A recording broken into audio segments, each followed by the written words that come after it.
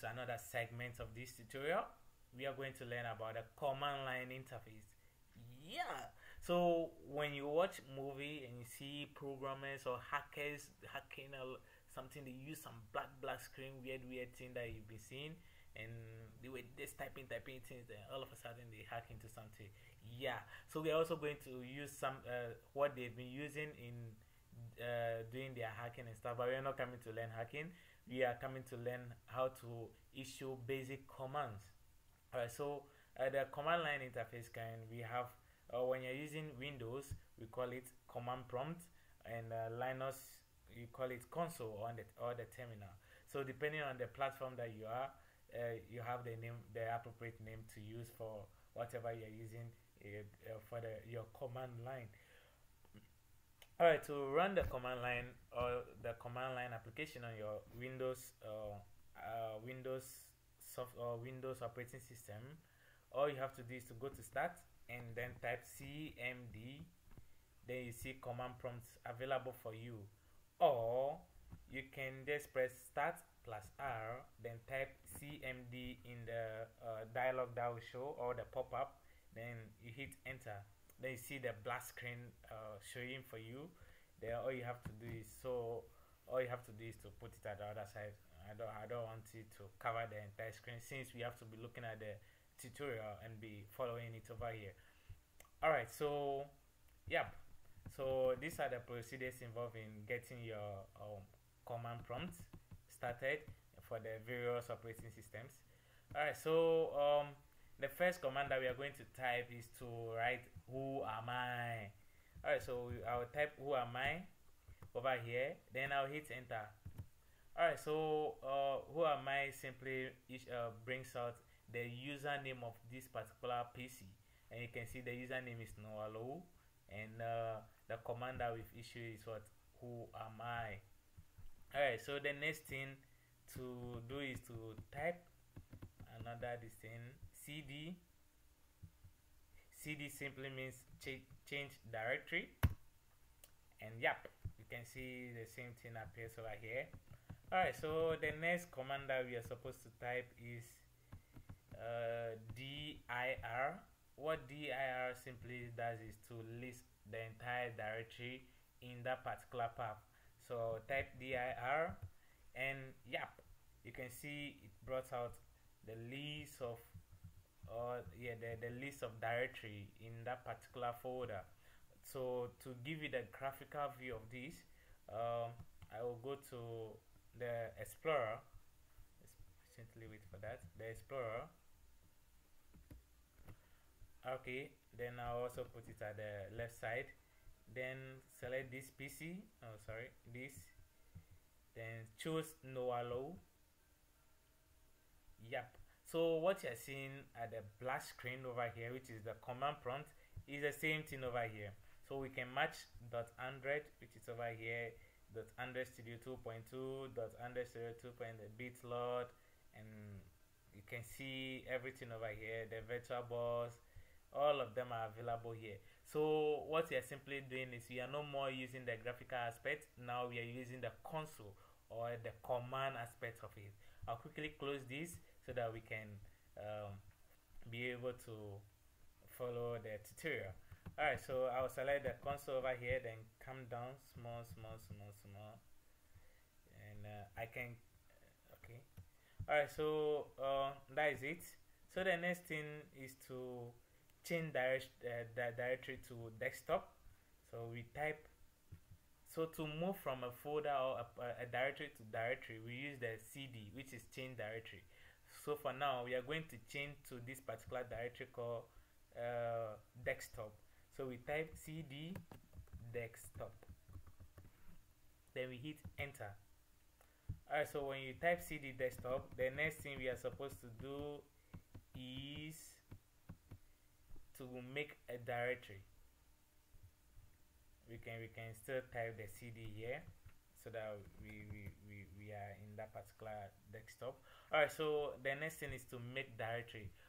Making directory, what making directory simply means is that you are creating a folder. Initially, when you want to create a folder, you have to come here, right click, come to new, then create folder, then give it a name. Let's see, Django. Or better still, you can use Control Shift and N to create a folder. So girls. Alright, so that is the various way in creating a folder that we know.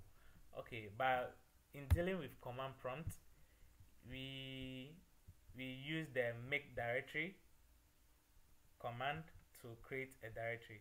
Alright, so with this command line, for the Windows, you are supposed to type mkdir, which means make directory, then write practice.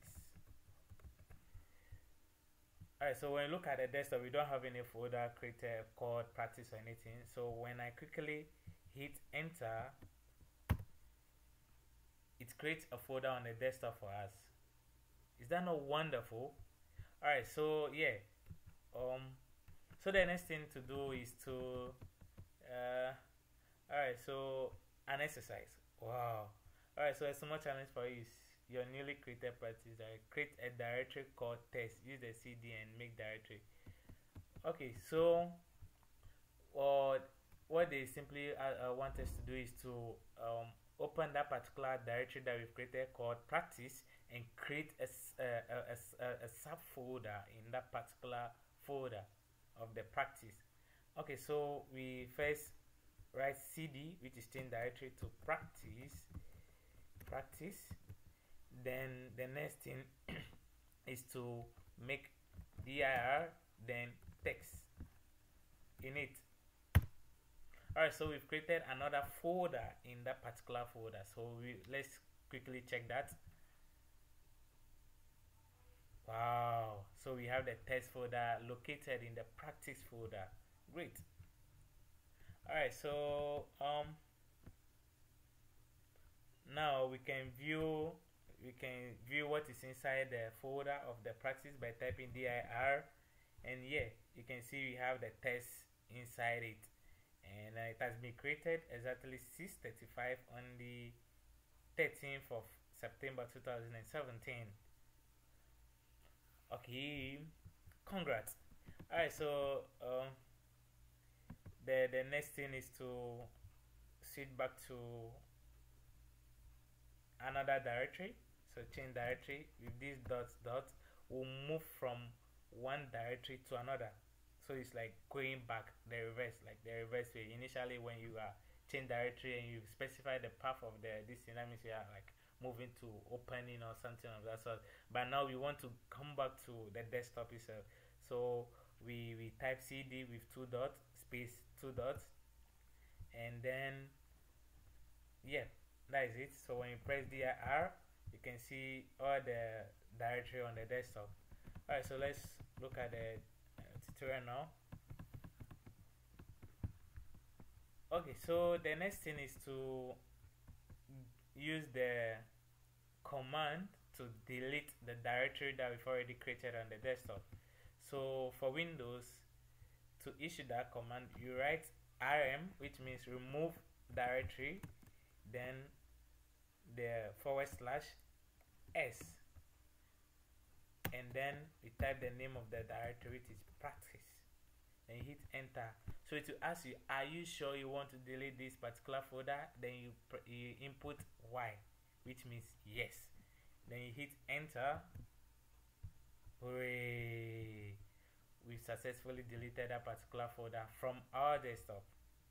It's no longer available on the desktop. Initially it was there. Alright, so that is the command to delete a directory from the desktop. Not only directory, but you can use it to delete other files as well. Okay, so let's quickly type dir, and we don't have that. Initially we have practice over here, but and looking at this, it's no longer there. Alright, so after you are done with the command, all you have to do, and if you want to exit this particular console or terminal or command prompt, all you have to do is to type exit, then you hit enter. Nice one. Alright, so you can quickly check this particular other ways of or commands that you can use in the command prompts as well. And I hope you've enjoyed this particular lesson or this particular tutorial. Thanks for watching and catch me on my next tutorial. Bye bye.